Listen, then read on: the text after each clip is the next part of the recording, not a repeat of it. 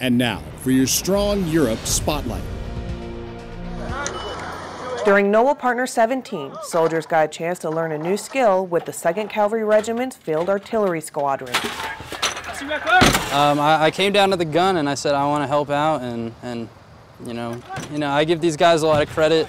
It's kind of humbling when I come down here and do it, and I get tired after the first 10 or 15 rounds, and these guys are at it day in and day out, day night, no matter what.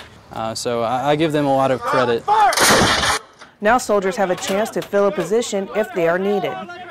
It's been a good experience, though, because now we just have more people who can step into the fight.